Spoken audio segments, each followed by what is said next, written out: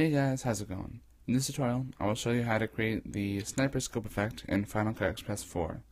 For this project, you're going to need an internet connection, Final Cut Express 4, and a free optional program called Paintbrush, but I'll talk about that later. For right now, open up your web browser and go to the site called medievalhollywood.tk.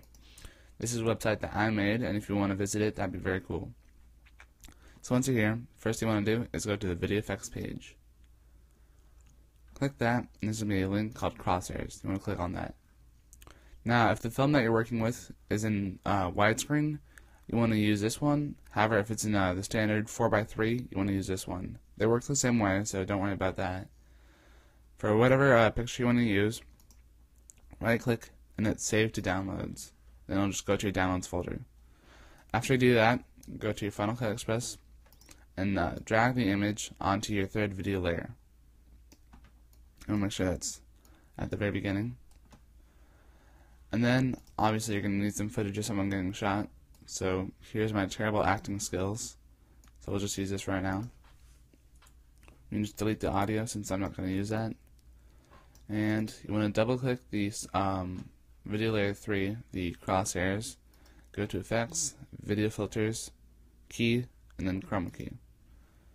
Then just go to the Visual. And just use the dropper tool and just select all the green, and it should just key right out. So then that's how you have the basic sniper scope with the crosshairs and everything. However, obviously most snipers are going to move around a little bit when they're sniping. So one thing you can do is you can put the playhead at the very beginning. Double click this so that it's loaded into the viewer. Then you can hit the keyframe button, which is going to be this button right here. And then increase the size of the original clip. And then after you do that, you can move the playhead a little bit more forward. So like, let's say right there, hit the keyframe button, and then move the original shot to one side or another. And what this is going to do is just going to give the illusion that the sniper is actually moving when it's really the original clip. Alright, so now we have that done, we can move the playhead a little bit more forward to, let's say, right here. Keyframe button again. And you can just repeat this process as many times as you would like. Let's just say to right here, I'm about to get shot, so right there. Keyframe it. Then move it so that the crosshairs are over the actor. Alright, now let's render this and look at it. Alright, let's look at it.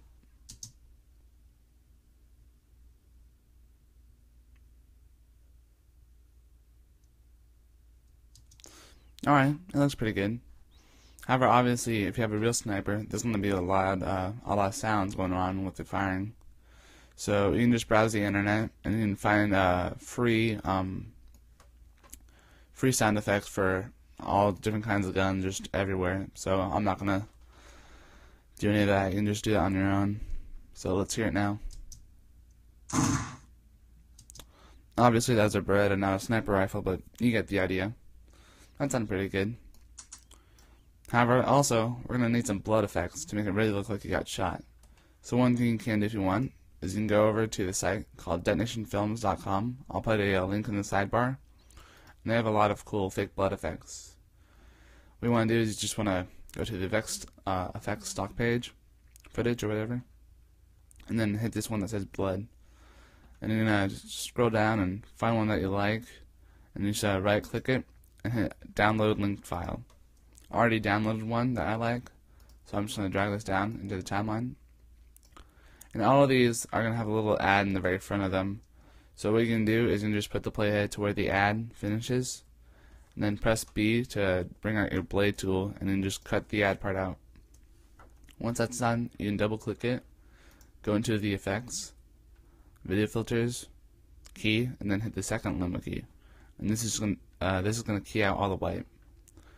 So now that's done, we can drag it over to where we got shot, and obviously we're also going to need to drag it over to where our body is, or where the actor is, so that it looks more actually like he got shot, not just some random blood flying off of the corner of the screen. Alright, well, let's bring this down a little bit in size. Let's also then look. Alright, obviously we need to drag it over this way more. Alright, that seems pretty good. Let's run to this and look at it. Alright, let's see. It looks pretty good. I like it. Alright, now as I mentioned earlier about the Paintbrush application that you can download, I'll put a link in the sidebar for it. And it's a free program that you can download from apple.com. And what this is going to allow you to do is just allow you to create a more high quality crosshairs effect. Because since you're just getting the image from a website, obviously the quality is going to be a little bit lower than it would be if you just made it. So if you're really quality picky, I recommend doing that. It's going to give you a lot better effect.